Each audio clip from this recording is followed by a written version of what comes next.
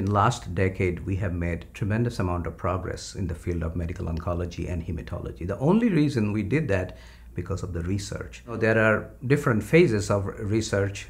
Phase one, when there is just a new drug coming out, and you just need to know the toxicities and the right dosage of the drug. That is called the phase one trial. Phase two trial, when you need to know if this drug really works. You know the toxicities, you know the dosage, but you need to know if this drug works or not. And phase three means when you are comparing this new drug with the existing drug that has already been approved, say 2 years ago, 5 years ago, and you want to show that this new drug is better than the existing drug. That's called the phase three trial.